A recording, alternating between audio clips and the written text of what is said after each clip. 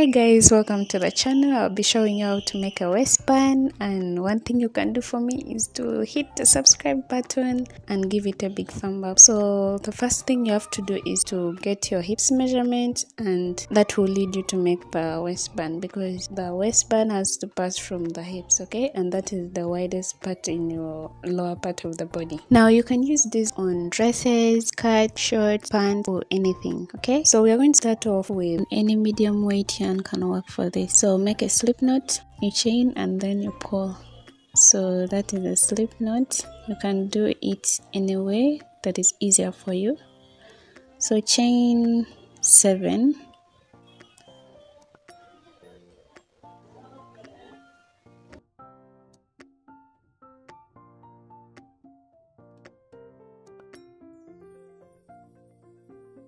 and then come back to the first chain and push your hook through it, and then grab that loop that you left off, then continue chaining. So this process will help your work not to get entangled. Okay, so you're going to chain long enough to stretch to your hip size, and I'll be working for hips 48.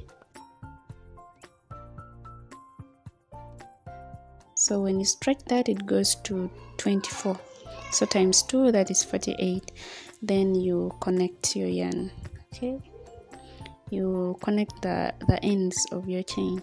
So you're going to start off the first row by chaining 3, and then make a double crochet in the very first chain you see there. So yarn over and go into the chain, then you pull up a loop. Now you have 3 loops on your hook.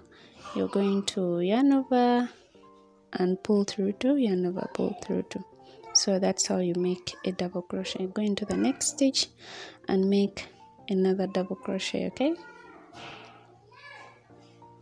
so the rest of the stitches will receive double crochets until the end of the row. So I'm on the end of the row and I'm remaining with 1 stitch, so make the last double crochet and then connect your row with a slip stitch.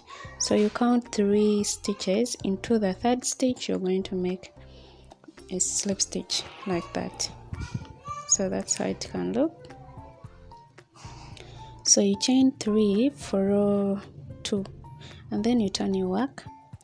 Now this is where you have to make the front and back post. Now go into that space that is in between the previous chain 3 and the first double crochet there. So pass your hook outward, then through the next space you come back inward and make a front post double crochet. So you yarn over, pull through 2, yarn over, pull through 2. That is a front post double crochet. Now go into the next space from the back.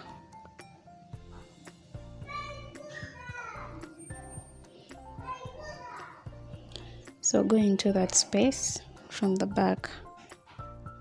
Okay, and then go to the next space from the front, going backwards like that, and make a back post double crochet like that. Now the next is a front post double crochet. Go into that space,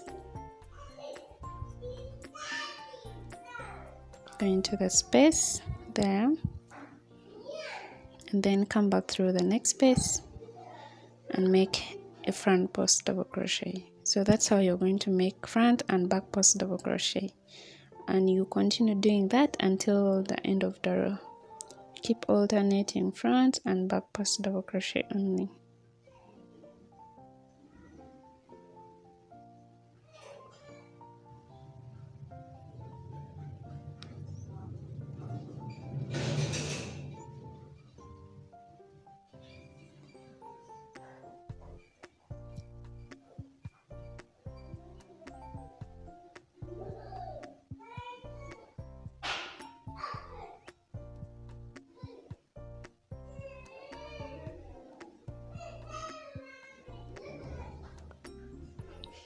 So coming to the end of the row, and I'm remaining with one stitch, and that will receive a back post double crochet. Okay, so that is a back post double crochet.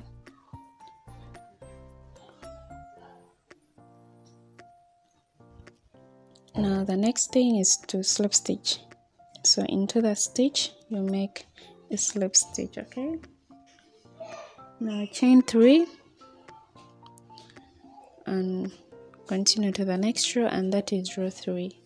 So here it's simple. You have to follow the previous row.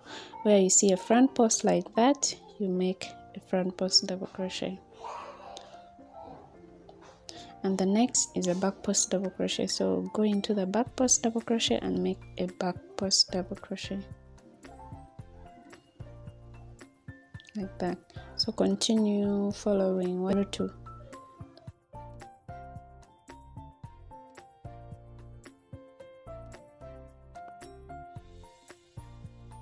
And then we're at the end, so make a back post double crochet. That is the last back post double crochet, and then you slip stitch. So you're going to continue repeating row 3 until you achieve the width of your waistband. So I'll be making 5 rows in total, and I'm done with my 5 rows.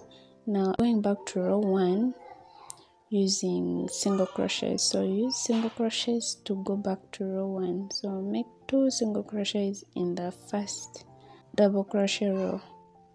Okay,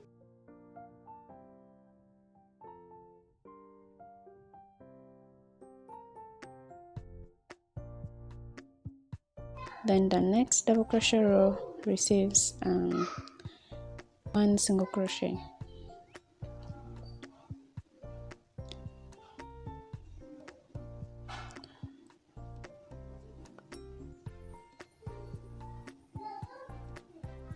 So do that until you come to the end of the double crochet row.